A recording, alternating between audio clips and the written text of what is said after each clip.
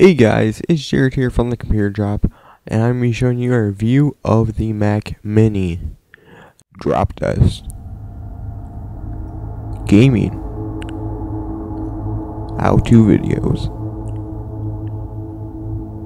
This is the Computer Drop. Now as you look at the back, there is the power button, power source. There's no power brick, it is actually inside, so it's just a little cord. So, that is really nice. You have your Ethernet, Firewire, HDMI, Thunderbolt, USB 3.0, and there is 4 of them. Your fan, your SD, audio, and your headphone jack. Alright, let's go straight to the boot up test. So, in the boot up test, I have my iPad here. And just using the timer, I'm gonna hit the button and we'll be off to a start. And so I hear the bell and I start the little ding. This does take around 39 seconds. It is running a little slow today. I don't know why I really don't turn it on and off, but it's that standard hard drive, the 5400 RPMs. It does not have an SSD, so that does make quite a difference. I would suggest getting an SSD in it, even putting one in the little tray in the bottom, even though you have to take out everything. There's a little tray in the bottom, you can put an SSD in there and boot that up as the main drive, and that'll really increase the performance.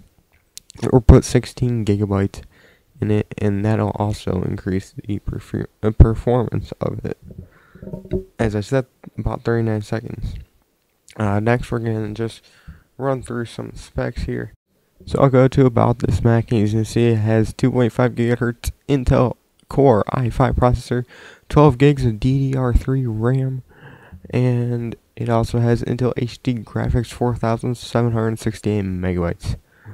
And it is supporting one LG TV display, 1360 by 768. It has that 500 standard hard drive and 12 gigs of RAM, which I did upgrade.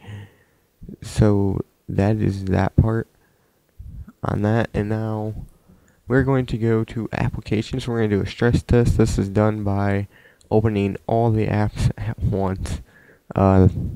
This does take quite a while. So I think I will.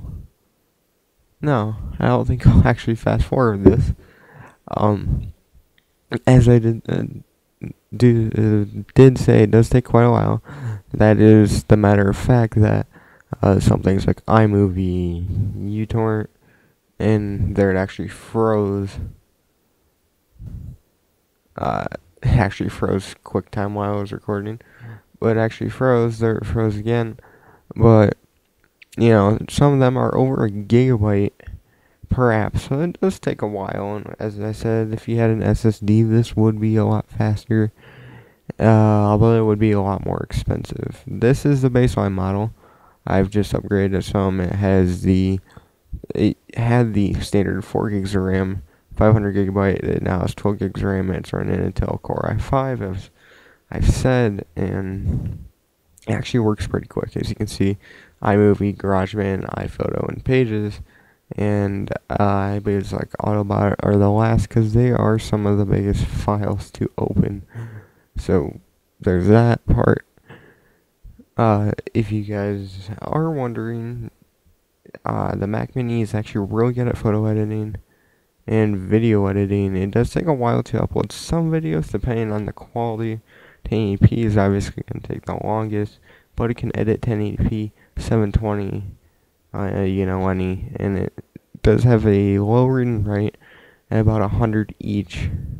So, high 80s, low 100. Alright, and it actually opened them all. And not too bad. And it does have pretty good gaming on Minecraft. As on here, this was actually averaging 53 frames per second, or a 30 chunk update, and that's actually really good compared to my laptop would get 19 to 20, and that was a Windows 8 computer. Now I'm going to do the Nova Bench test here, and sorry about the weird lighting. I'm doing this on my camera, but this just kind of tests the speed of it.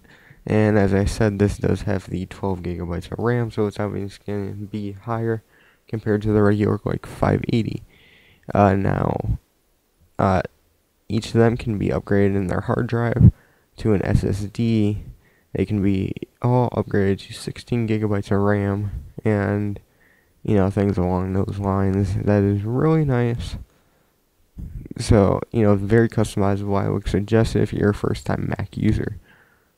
This is actually my first Mac, and it has been outstanding. And it's going to finish right about now. Score 707. So, basically, just to end this video, I'd like to say, it is very good computer. Very good for a first-time Mac user. Suggest it to anybody if you're looking to get like a Mac Pro or something, and you don't want to spend the extra money, but that you're getting the exact same amount for, well, $400 to $500 less, just always depending. And it is actually portable, not as much as you'd think. You can make it portable if you really wanted to, but that's all I'm gonna have time for, guys. I will, in fact, see you later. Peace out.